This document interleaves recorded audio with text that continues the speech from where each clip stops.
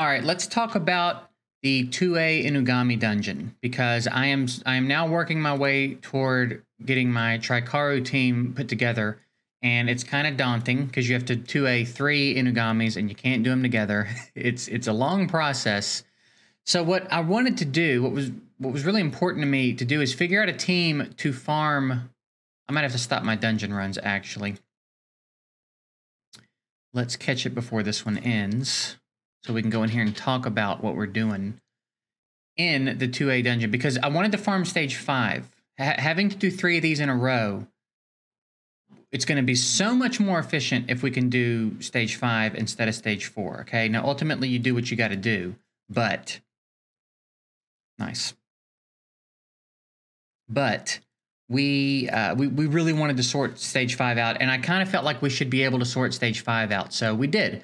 I have tested this quite a bit. I ran it for a while in test mode just to be sure, and then I have since, real quick, I'll show you, I have run it all morning, and we've got him about halfway there, and it has not failed a single run. So I feel pretty comfortable saying we've come up with a team that can do this 100%, and it's really not that bad. It's really not that hard to obtain. I was worried I was going to have to try to 2A someone else to do this and all kinds of stuff, but let's talk about what we've got going on here. This is the team. Lauren, Fran, and 2A Spectra.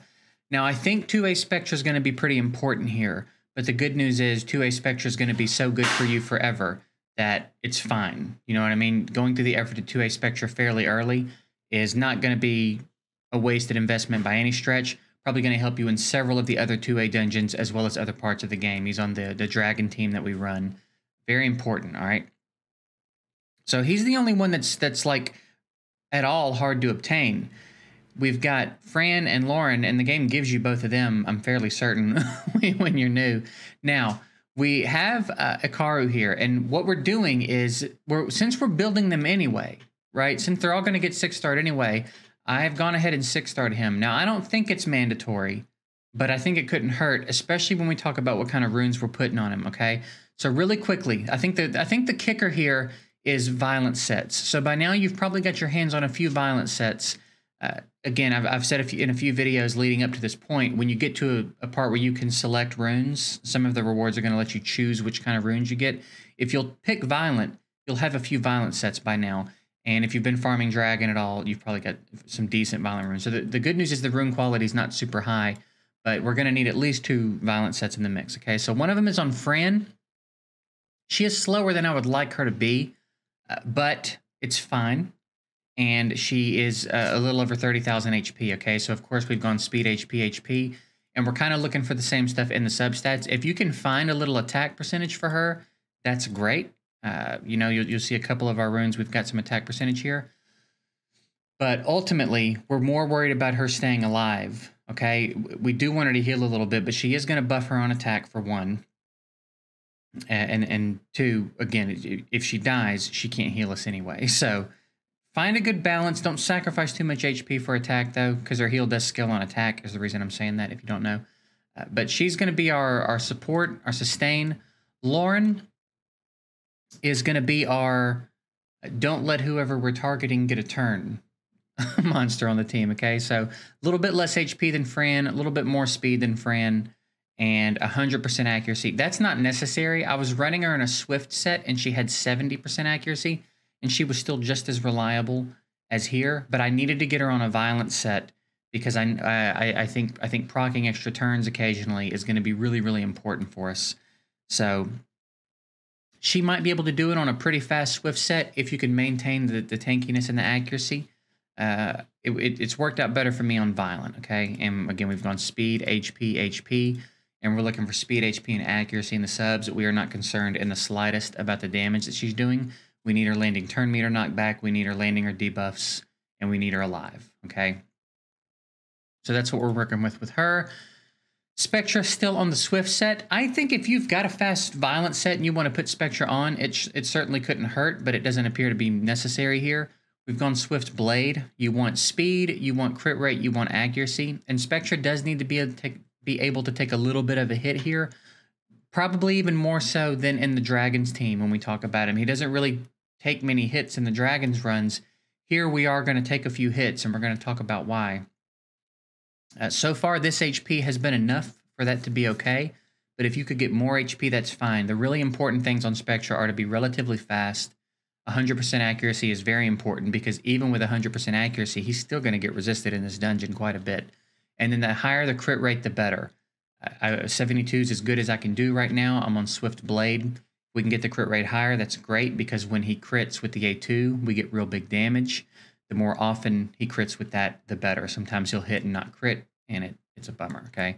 But we've gone speed, crit damage, and accuracy here because, again, it's very important that we have that accuracy from Spectra. We need this A3 landing. We need every bit of potential for this A3 to land as possible. So that 100% accuracy is really important. Again, not quite as important on Lauren. And then with Akaru, I've put him on triple shield. And what that does is if we don't proc out of our shield sets, this just protects us for the first hit anytime we're going to take a hit. So on the boss stage, we'll talk about it when we get there.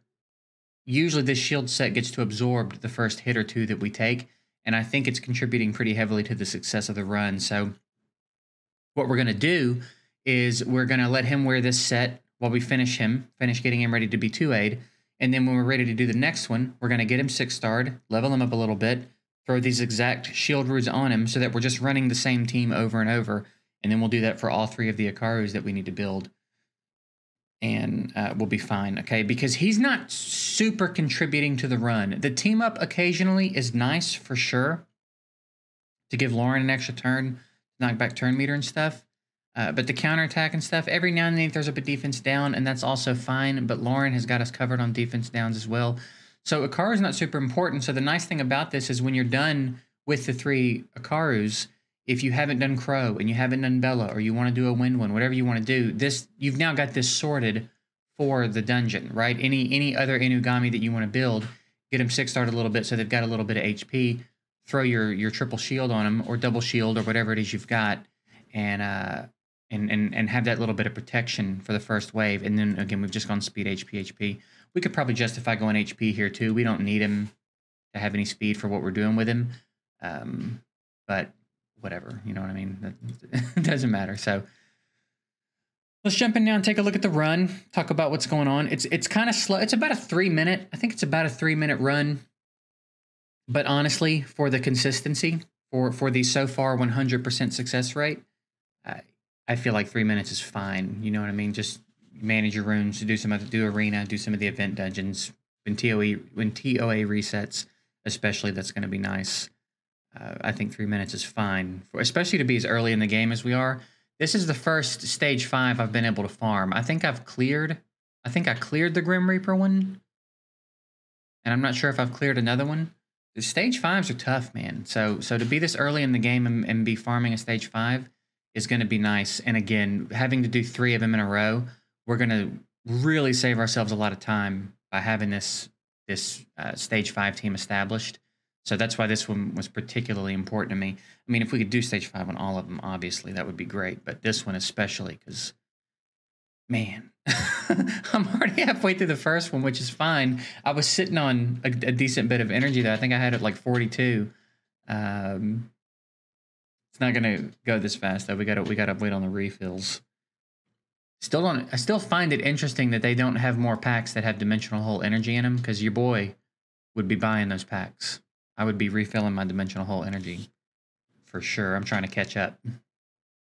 So anyway, we're almost to the boss now. Again, not a lot of trouble in the waves. You see the shield set usually absorbs the first hit or two for us. They'll drop a few dots here and there, but we're really never in any danger in the waves. I've never seen the waves even almost go south.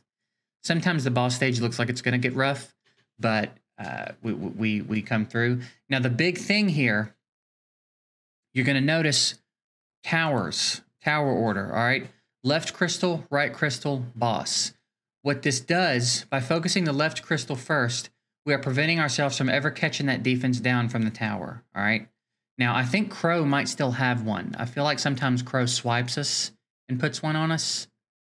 Let me double check that, actually, because I feel like there's a single target. Oh, he teams up with the tower. And sometimes it'll go down. That's what's been happening, but it prevents the tower from dropping that defense down on us at the beginning. so that we are at least not going to catch all those hits with the team up if that's what he starts with a defense down. Because we're going to come in and Lauren's going to start putting attack meter down on that tower, and we're never going to have to worry about catching that big hit with the defense down. So we're going to get rid of the defense down. Then we've got to get rid of the heal block too, because the heal block tower is hitting us and putting heal block, and that makes Fran's job impossible, right? If we get hit and we don't have immunity up, she can't heal us. She can single target heal someone, but sometimes that's not enough. So in my experience, left tower, right tower, boss, we're good, because as soon as the right tower goes down and we start focusing the boss, that's a wrap. He snuck a turn in there. I don't know how. Usually he does not get a single turn once we get our focus on him. So that's kind of my thought process. I've tried to do this just focusing the boss, and it's just not reliable enough. We can get some victories. When I was doing it in test mode earlier, we can get victories, and it's maybe even more than half the time successful. But the times that it's not are very important. And again, we do not want to waste this energy, especially when we're beginning the process of working on the 3 Icarus. So I think left tower is the first important one to get out of there, so that we don't catch that first big hit with any defense downs. Then I think it's important to get the heal block tower out of there, just so that we're not getting hit twice and Fran can do her job. And then when that tower's gone, pretty much all the threat's gone. Crow's not going to solo us, okay? Even if he manages to take someone out, as long as he doesn't take out Lauren, we're probably fine. Lauren's probably going to keep him from getting a turn, okay? But so far, it's been very consistent. It seems like a very safe way to do it. And again, when we finish him, when we get all his experience, we just 6-star the next one and level him up a little bit, throw these shield runes on him, and we've got the same team. Like we're kind of done now with the 5A Inugami dungeon. It doesn't really matter who we want to put in, because he's not actually doing anything but carrying shield runes in for us. So that's the team that we've put together for it. That's why it's working. So if you've got any thoughts that you want to drop on it, if you're running the 5A dungeon and you've got other teams that you're using, if you've got a way to do it quicker, that's just as safe and relatively reasonable to obtain, I'd be very interested in hearing about that as well. But I hope that this helps you guys. I know that, again, lots of new players watching these videos, and the Tricaru team is very appealing, but feels very far off. And part of that is because you have to awaken 3 Inugami. So hopefully this will set you up to do it in stage 5, save yourself a lot of time and dimensional hole energy. And that's it. We're going to get out of here. Appreciate you guys watching. Hope it was helpful, and we'll see you later.